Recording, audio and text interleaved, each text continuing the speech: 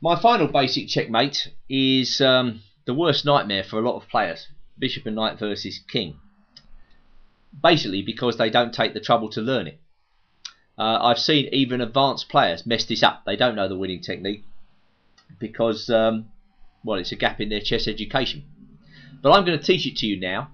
I think it's important. It will teach you a lot about how to coordinate your pieces. Bishop and knight do separate jobs on the chessboard.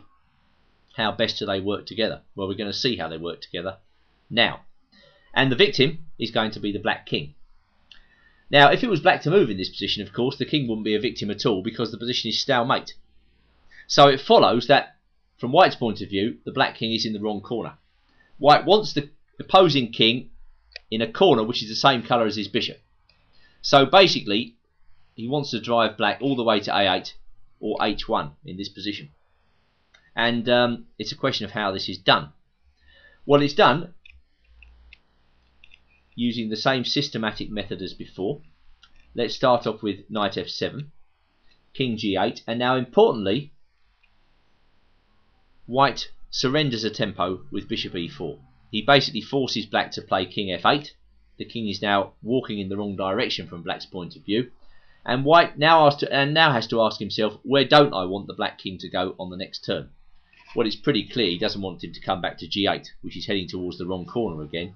So bishop H7 is the right move. And now you can see already, after 3 accurate moves, the black king is being driven across the board towards the desired corner on A8. Alright, now there's a tricky bit coming up, knight E5, and black plays his king to D8. Well, he could have gone to F8 in this position, but then white makes progress after knight D7, king E8, king E6, king D8, king D6, king E8, and now bishop G6 check. We'll encounter a similar position to this in the game, but at any rate you can see white is making considerable progress towards driving the black king towards the right colour corner. Now in the game, going back to knight E5, black tried to make a run for it with king D8. White plays king E6 and now king C7.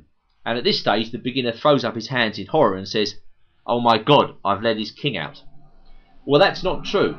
And white can set up a barrier in this position by putting his knight on the same colour square as the bishop, confining the black king. The idea is that the knight on light squares confines the black king, controlling all the dark squares, and the bishop on D3 again stops the king on C6 from escaping. We call this a barrier. The white pieces are 3 squares apart and the black king must go backwards.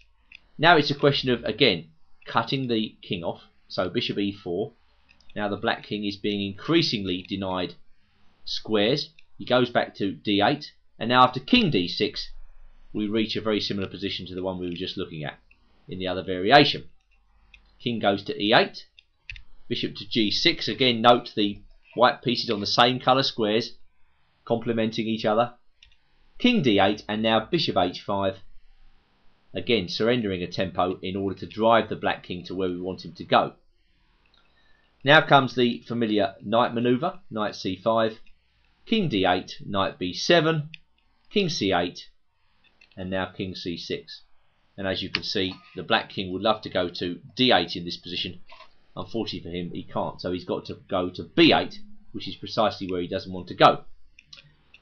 Alright, on with the show. Bishop G4, king A7, and now this is a move weaker players have difficulty with, king C7, because again it seems as though the black king is being let out of the trap. But after bishop E2 check, for the 3rd time in this endgame, white has coordinated his pieces perfectly.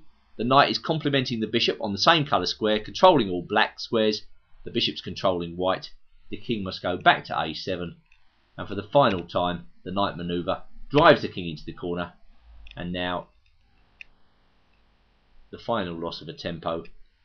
King A7, knight C8 check, king A8, and now bishop C6 checkmate. When you see that done for the first time over the board, you think it's magic. But it's not magic, it's systematic, and I think if you don't understand it right away, you should perhaps go over this segment several times, because it will teach you a lot about how pieces work together.